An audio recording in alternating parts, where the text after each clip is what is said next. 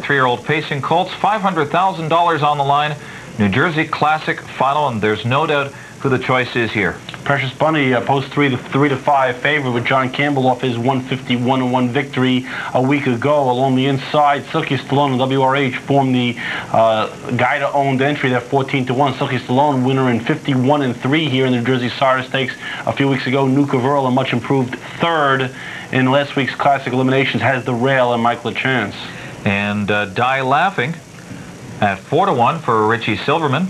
Die Laughing, last year's Woodrow Wilson winner, 8 of 12 starts, a winner last year, 1 of 2 this year. He was 5th in his second start of the year, but an excusable performance. It was a 26-second last quarter, no way to catch Cam Best last week.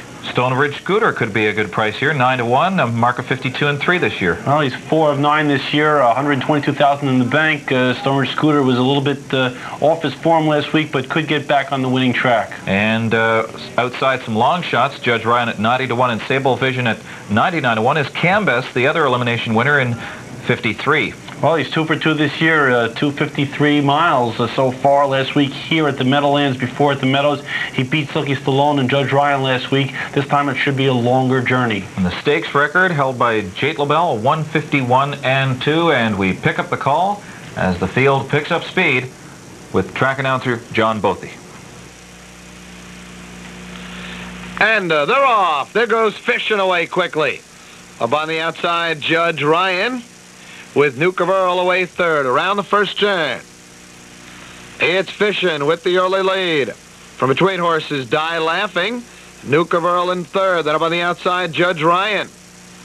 Another 2 lengths back to Silky Stallone. Real battle here on the front end for position. Then it's another 4 lengths to Cam Best. A length to Precious Bunny. After that, WRH with Stone Ridge Scooter and Sable Vision, the early trailer. 26-4 the first quarter. And it's Die Laughing now, has the lead a length and a half. Fishing in second.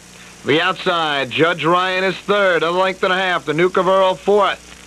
Silky Stallone fifth. A gap of 3 to Cam Best, who's in sixth. Moving through an opening on the inside, Sable Vision. Well, then it's Precious Bunny, followed by WRH and Stone Ridge Scooter. The half in 55 seconds. Wheel onto the far turn. It's Die Laughing, leading it by a length and a half. Here's a challenge now on the outside, Nuka Verl. Fishing in third. Another length to Silky Stallone fourth. The outside, Cam Best is fifth. Rough gated there went Nuka Verl. Nuka Verl taken to the outside, 3/4 in 1:23-4. They're on their way home. Die Laughing by 2.5. Fishing is second. Another length to have Silky Stallone on the far outside. Precious Bunny in deep stretch. Richard Silverman all over Die Laughing. Precious Bunny on the outside. Die Laughing, Precious Bunny. Die Laughing hangs on to win it in 151-4. Well, Die Laughing, last year's Woodrow Wilson winner by a scant nose, wins this big race here, the Classic, by a neck. Campbell had some road trouble, and Mr. Rankin said he had no excuses. Well, he had no excuses, you're right, but a little bit of a different story from last year to this year. Last year it was Die Laughing coming from last to win the Woodrow Wilson. This year, Silverman said, hey, enough from sitting off the pace. We're going to go to the front end tonight and let him catch us, and that proved to be a great strategy. On the outside, Fission tries to close in. He's not getting there. Silky Stallone had a good position at the head of the stretch. He starts hanging a bit.